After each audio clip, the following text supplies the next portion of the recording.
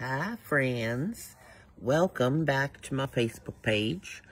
I had done a quick little recipe video the other day and it seemed to do really well. And then I was thinking about all the things that I could use in my pantry cupboard that would be, smart for anybody to have, even if they're going back to like school, if they're just planning on microwave meals, if they are doing, they've got like a electric skillet or something like that. And I was thinking, sometimes people don't really know what they should have on hand. And when they go to need something, they don't have it. And so I thought I should just put together a quick little top 20 of the pantry items that some people should have on hand at all times to help enhance the flavors and the tastes of their foods. So, follow along with me. I've gone to the Dollar Tree and decided to get 20 items that would fit in a little tote bag, like a tote box or a tote crate or something, and be easily stored for somebody that's in on a efficiency apartment, a college room, somebody that lives in a studio apartment and only has accessibility to hot water through a coffee maker or a hot plate or microwave, something that's small or whatever. But I figure that, sometimes people just don't really know what to put in their pantry, and they'll go to want to flavor something up and they just don't have the right stuff. So I figured I'd put together a quick little dibbly-doo on what I feel are the top 20 items that belong in a pantry. And so I'm going to start with the top 10, the 10 that I would always have on hand. So I'm going to go to the next clip and we'll show you what we've got. Okay, welcome back. And so the first thing that I would suggest that you have, obviously, would be salt. Everybody needs a little bit of salt. Salt is always good to have to add to things that you need to enhance the flavors of. So, obviously, salt is one good thing to have, okay? The next thing that I would advise would be pepper. Pepper is also another good thing. It's one of those, the old one too. Here we go, black pepper. To be able to cook some things efficiently, you do need to have some oil sometimes to add to recipes or whatever. Dollar Tree has this little bottle for $1. It's canola oil. You can also probably get any other type of oil there. I just usually go for canola oil. This actually isn't as cheap as you would assume it would be, but for starting out for a pantry, all of these things I got at the Dollar Tree, so you could have a quick little pantry get-together, of collection of things for as, little as 20 bucks just to start you out. So I suggest starting out with one of these, and then as you run out, you go to the store and you spend an extra 50 cents on a bottle twice the size. But anyway, so we needed some sort of oil or fat for cooking, and so Golden Chef canola oil is what I chose for that. Next on my list is the other two, and that I always put in everything, and that's garlic powder and onion powder. Now, some people prefer garlic salt. I just usually use salt on my own. That way you can put as much or as little as you need, depending on how things already come flavored. But garlic powder and onion powder are always really good to have to add extra stuff and extra flavor to those things. Even if you're bringing home processed food type meals, like to microwave, it's still good to have that kind of stuff to be able to put on them. And another thing that I like to have is Mrs. Dash, and this is the Dollar Tree version of Mrs. Dash. It's got a lot of the good stuff in it, like garlic, onion, carrot, black pepper, and then crushed red pepper, parsley, and lemon oil. So there's a few different things in there, and it's a nice little mix. But basically, salt-free seasoning Mrs. Dash is always another good one to have on hand. something that's always good to enhance the flavors of some of those things that you can find that are microwave meals. For Italian stuff, like even as much as raviolis in the can, you can bump up the taste of that stuff by just adding a little bit of Italian seasoning. So that's another thing. I'm going to turn it around here so that you can see what's inside there. There's marjoram, thyme, basil, rosemary, savory, and oregano. So that's basically just a blend of other spices. And I'm actually going to try and experiment with some of this and the Mrs. Dash at some point in time and try to recreate a salad dressing that I like. And so that right there is another one that I like to have on hand. Something else that's really good to have on hand is ground cinnamon. People add this to their coffee to cut the acidity. I find that it's good to be able to add a little bit of, I don't know, homemade taste to some things. And you wouldn't think that it has a savory application as much as it would go into a sweet application. But this is good to have around if you want to make some cinnamon sugar for toast or whatever. And then the next thing that I have in my list is bouillon. Bouillon is always good if you are working with like ramen or some sort of soups. Sometimes you might need a bouillon cube to help bump that up. These are also good to have around when you're not feeling well. There's a high salt content to them, but they actually do calm your belly down when you're not feeling very well. So you can put that in a cup of hot water and dissolve it, and that actually is a good clear liquid on those days you're not feeling well. And then the last in the top 10 is seasoning salt, and I'm going to flip this around so that you can see what's in this too. This has got bunches of spices, paprika and turmeric. It's got some other stuff in there that you probably might not want, but, you know, sometimes seasoned salt is really good on one of those burgers that you get from like the fast food restaurants, or if you're microwaving one of those, you know, dollar burgers from the Dollar Tree, it might be good to slap some of this on there and give it a little bit of extra flavor. So that's the top 10 that I've got for now. I'm going to come back in another clip, and I'm going to show you the other 10 that will round out the top 20. But those right there are the top 10 that I would suggest having if you're just starting out and you want to make sure you have just about everything that you will need within arm's reach.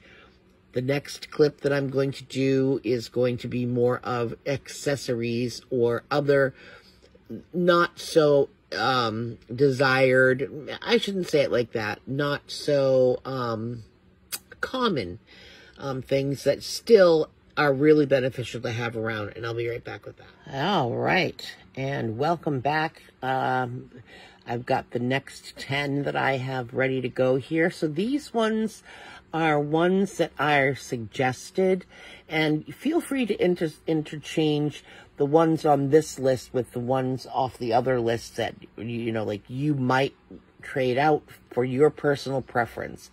But this is what I have determined that would be in my top 20 list. So if I were to only be able to get the 10, it would be that first 10. If I were to be able to add $1 or $2 to every, you know, to my thing, these are the way I would add them, and in this order, okay? So these are the things in the order of how I would add them on. So first I'm going to say sugar. Now, again, this is a small bag of sugar, but this right here would get you by for $1. The ones that you can buy at like Walmart or a regular grocery store, you're going to get more for your money. This is just a little 1-pound package. So like I said, this would get you by. And obviously upon opening this up, you would want to make sure that you put this in some sort of airtight container before just putting it back into your little pantry caddy, whatever there. But that right there would be good to mix for, you know, sweetening some coffee, obviously, adding on top of some cereal, and also adding to your cinnamon sugar if you were to be making some toast. But like I said, it's always good to have around. you know what, for the occasional, just, you know, microwave cake you decide you want to bake, whatever. And then, obviously, next for me would be flour. I would use this if I had a full kitchen, but if I had like a pantry that didn't have a full oven or something, I might not get a bigger container of this, but I might use this in my, you know, pantry stash, but not the one that I would bring out all the time, obviously. But it's always good to have some flour to thicken up some gravies or add to sauces or whatever. And then after that, here come the other ones that I would have. I would do minced garlic.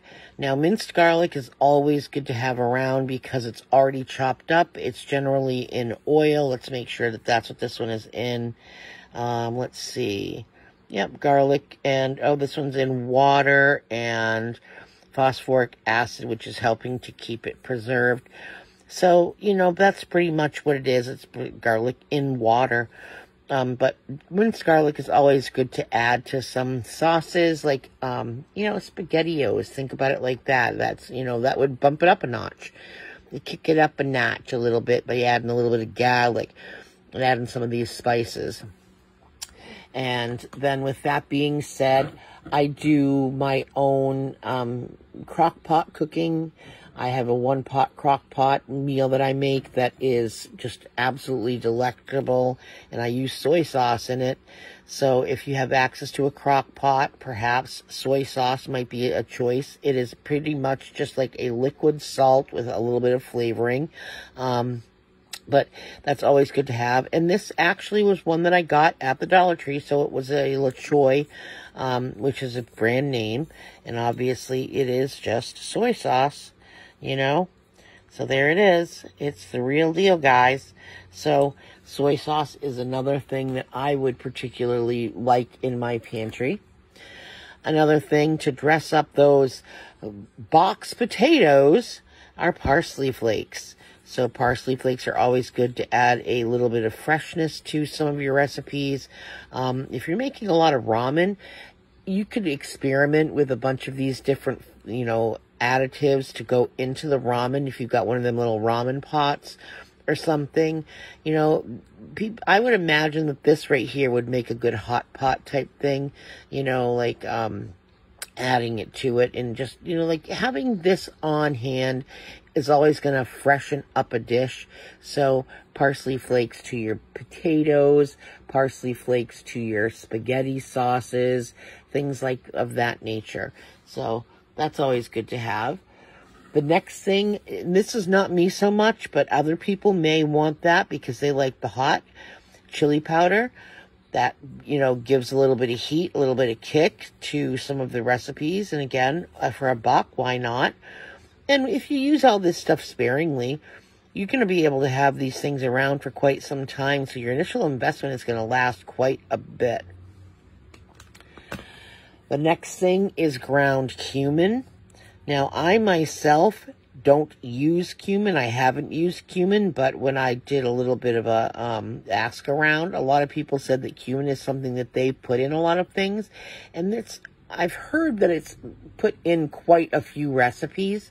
So if you eat out a lot and you might want to dress up, or not eat out, but if you eat like processed foods, perhaps this might help make it taste more homey. I myself am going to look for some recipes to try to use cumin in just so that I can try it. I've never had it before. I bought it purely for this video and because people said that this would be in their top 20 in their spice cabinet to have. And I know a lot of food around the world contains some sort of cumin. The next thing that I would have would be some chopped onion. Now, chopped onion is basically just onions that are dehydrated, so you can stick this in a little bit of warm water and it would rehydrate, and they would go great on, let's say, hot dogs, stuff like that. If you were to put this in with some of that garlic in water and rehydrate the chopped onion, that would be a nice little additive to a canned spaghetti sauce or a jarred spaghetti sauce. Or, heck, if you only have tomato sauce and you have spaghetti noodles, Italian seasoning, some of this chopped onion, some of that minced garlic, salt, pepper, and you've got a good little homemade sauce, right? All from your microwave. The next thing that I would have, and this isn't really like a pantry item, that it's more of a condiment, but I think every pantry item, you know, like every pantry needs some Parmesan cheese. So there you go. This one says grated topping with Parmesan. So this isn't like the real thing, but for the Dollar Tree to start you out, why not? It even comes with a recipe on the back on making some spaghetti. So anyway, that right there is number 19. And then number 20 would be vinegar. Apple cider vinegar is what they had at the Dollar Tree. I myself generally use white distilled vinegar. This one is a raw unfiltered, and it was a smaller bottle. They had a larger bottle, but I wanted to try this one because it said it was raw and unfiltered. And so I figured, hey, what the heck? If I'm going to be making some salad dressings or whatever, this is the stuff that you would want to use for that. People sometimes put this on French fries. So vinegar is good to have around for other applications as well, like cleaning. So white vinegar isn't just for cooking, guys, but they didn't have any white. They only had apple cider. So I got the apple cider vinegar. And leaping lizards, you know, come on. I had to get that because of the lizard. It doesn't look like a lizard. It's leaping leopard, not lizard. Ha! Maybe I should read. But anyhow, cider, vinegar, get it. Well, get vinegar anyway. So, I'll be back with my outro. And that right there was the ending of the top 20. So there we have all 20 displayed right here for you. There we go, all of them in a happy little bunch. And now I'm going to do the out. So there you have it. Those are the 20 pantry items that I would have on hand at all times. And there are others that I would obviously probably have as well, which are the bonus items of ketchup, mustard, mayo, and relish, just to have around. Obviously, you can get that stuff for free from just about any restaurant or any convenience store. So, you know, like every time you go in, you grab a couple of packets and stick that in your thing so that you have those. Or get them at the Dollar Tree, too. Generally speaking, once you get those things, though, they need to be refrigerated. So I would suggest getting the packets so that you can have them on hand if you're not going to use them all the time. Like if you just feel like every once in a while you're going to be making a bologna and cheese sandwich, have a couple of those squeeze packets of mayo or mustard around. Some of that stuff needs refrigeration, and not everybody has a refrigerator. So these were all shelf-stable things that you didn't need to refrigerate after opening. And aside from possibly the minced garlic, you may need to refrigerate that since it's not in an oil or anything. It's not, quote-unquote, preserved. But everything else is shelf-stable and does not require refrigeration. So, like I said, I hope that this might help somebody to figure out what they need in their pantry if they're just starting out, if they're looking for a hint to give to somebody that's just starting out, if they're looking to help somebody that's a brand new homeowner start their pantry and find things that would be useful in a brand new kitchen that maybe they don't think of as soon as they're moving in because they've got so many other things to think about. So I hope that this is useful, and maybe I will be coming back to you with some recipes using all these fun items that I've got now.